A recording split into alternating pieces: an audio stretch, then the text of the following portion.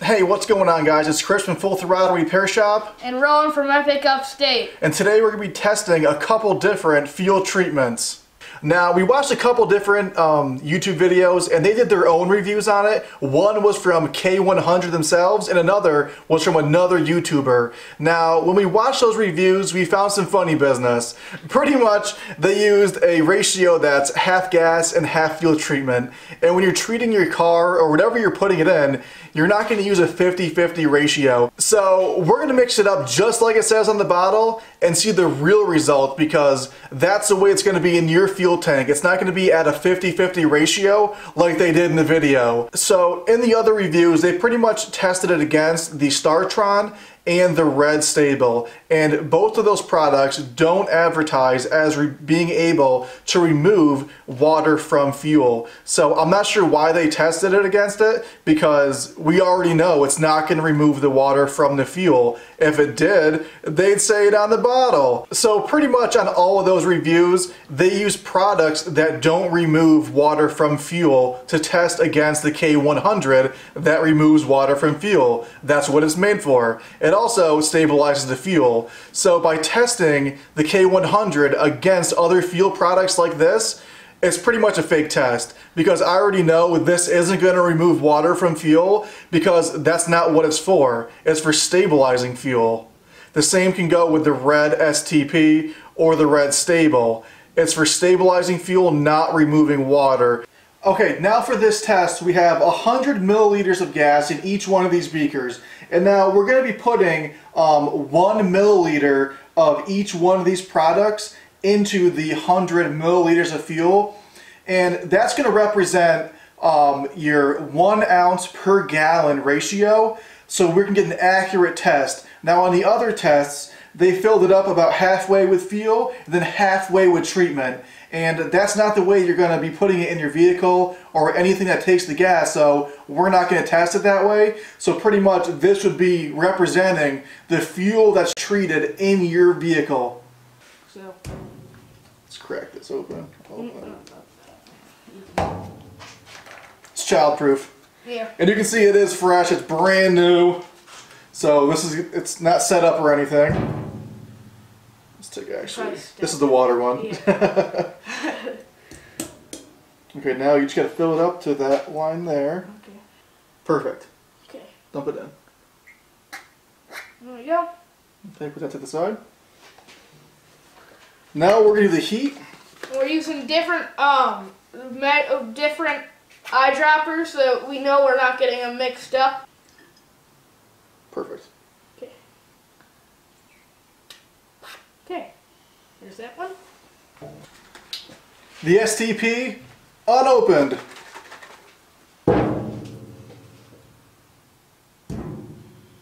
Hard. And I think this will be way. STP makes the best labels. There you go. Right there. Okay. So we have all 3 treatments done. Okay, so now we have all the fuel treated, and pretty much we went by the 1 ounce per gallon ratio. That came out to be about 3/4 of a milliliter. We're going to round it up to 1 milliliter to give them the benefit of the doubt. Now that we have the right amount of fuel and treatment and each thing mixed together, we can add about 5 milliliters of water in each thing and see what happens. So we're pretty much going to put the water in, stir it up, and then we're going to look at these up close and see if the water separates or infuses with the gasoline. We're going to see what happens. All right, exactly 5 milliliters of water going into the K100 mixture.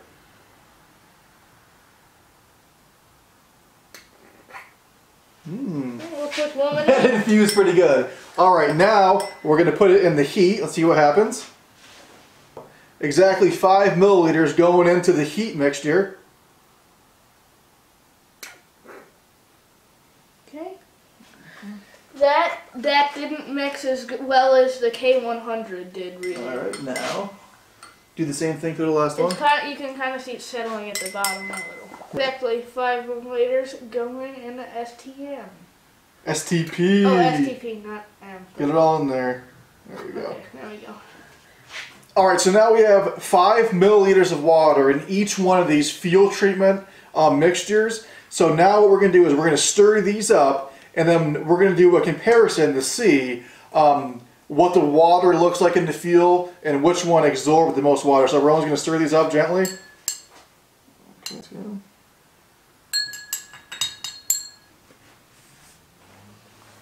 This one? Alright, they're all mixed up now. I'm going to bring them in a little bit closer so you can get a first-hand look and see what these look like.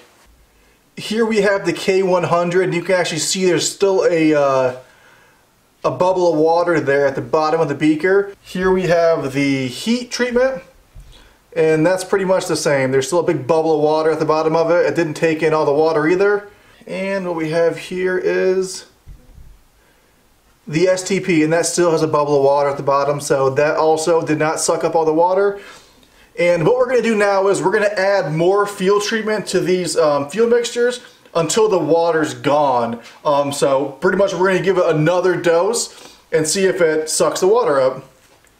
Alright, now Rowan's going to add the fuel treatment. We're going to take note of it. So Rowan's going to put in 1 milliliter at a time until we see the water go away. So Rowan, you can start off. K100. Okay, perfect. Perfect. 1 milliliter. Okay. Okay, that's 1 milliliter added. So there you go. Okay, another milliliter added.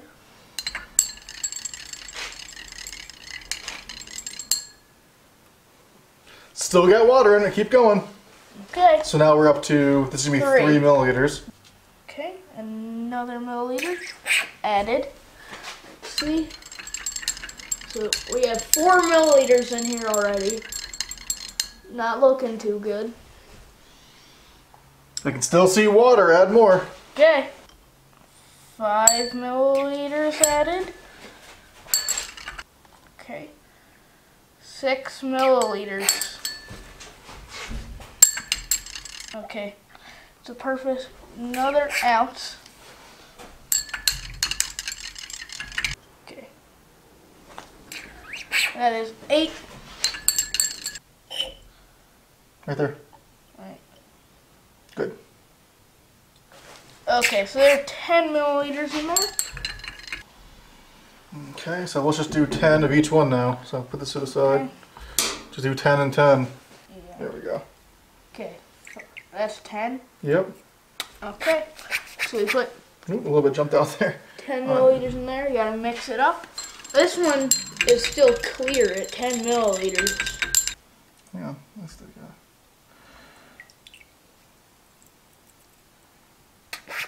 Okay.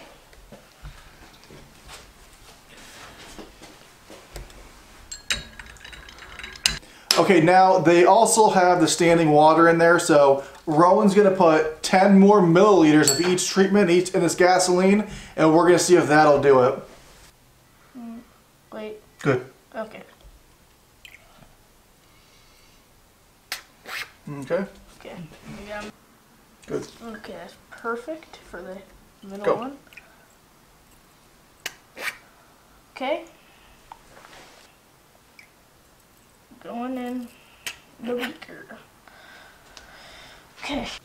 So this is the STP right here, and you can see we put a small rope under it to hold this side up, so you can see the bubble right there. It's not really much of a bubble, but it's still noticeably large.